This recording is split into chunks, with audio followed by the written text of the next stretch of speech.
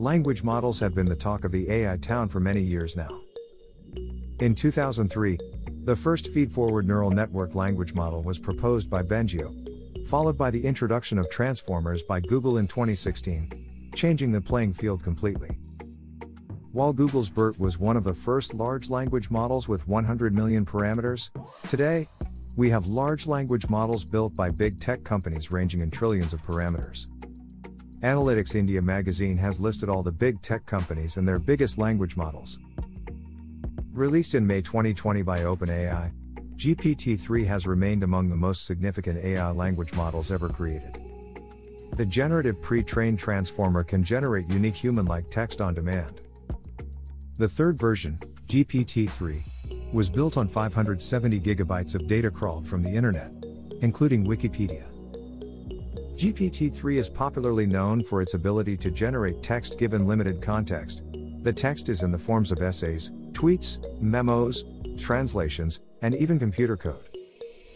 It is built on 175 billion parameters, making it one of the largest language models to date. In 2021, OpenAI released DALL-E, a 12 billion parameter version of GPT-3 trained to generate images from text descriptions, using a dataset of text-image pairs. OpenAI said that DALL-E is a transformer language model that receives both the text and the image as a single stream of data containing up to 1,280 tokens. It added that DALL-E could render an image from scratch and alter its aspects using text prompts. In 2021, Google researchers introduced Switch Transformer, a language model based on T5 base and T5 large models. With 1.6 trillion parameters, researchers found this to perform better than the smaller T5 XXL model with 400 billion parameters. It is also claimed to be the largest of its kind. Switch Transformer uses a mixture of experts, routing algorithm and design intuitive improved models with reduced communication and computational costs. Now GPT-4 will not be any bigger than GPT-3, but will use more compute resources.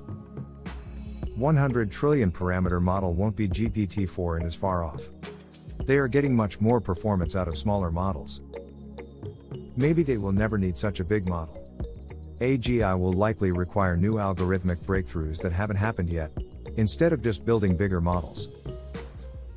GPT-4 would focus more on coding, that is, codex. Codex is a descendant of GPT-3. It is worth noting that OpenAI recently released Codex through API in private beta. Codex is also the basis for GitHub Copilot. It understands more than a dozen languages and can also interpret simple commands in natural language and execute them on users' behalf, allowing building a natural language interface to existing applications. Parameters are the key to machine learning algorithms. They're the part of the model that's learned from historical training data. Generally speaking, in the language domain, the correlation between the number of parameters and sophistication has held up remarkably well.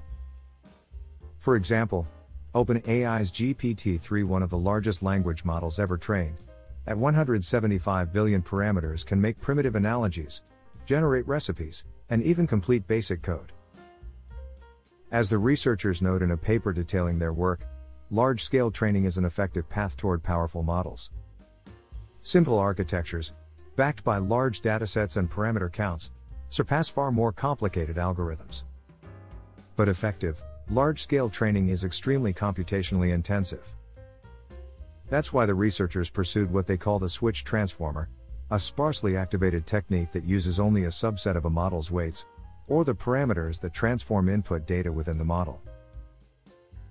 The switch transformer builds on a mix of experts, an AI model paradigm first proposed in the early 90s. The rough concept is to keep multiple experts, or models specialized in different tasks, inside a larger model and have a gating network. Choose which experts to consult for any given data. The novelty of the switch transformer is that it efficiently leverages hardware designed for dense matrix multiplications, mathematical operations widely used in language models, such as GPUs and Google's tensor processing units.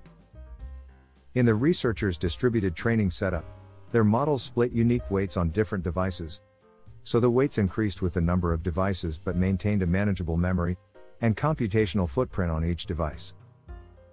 In an experiment, the researchers pre-trained several different switch transformer models using 32 TPU cores on the colossal clean-crawled corpus, a 750 gigabyte sized dataset of text scraped from Reddit, Wikipedia, and other web sources. They tasked the models with predicting missing words in passages where 15% of the words had been masked out, as well as other challenges, like retrieving text to answer a list of increasingly difficult questions. But OpenAI has made a new version of its GPT-3 AI language model available that promises to be better at following user intentions, while also producing results that are more truthful and less toxic. The OpenAI API is powered by GPT-3 language models that can be used to perform natural language tasks, using carefully engineered text prompts. However, the models can also produce outputs that are untruthful, toxic, or reflect harmful sentiments. So it's hard to say exactly what GPT-4 be able to achieve just yet. But let me know your thoughts down in the comments below.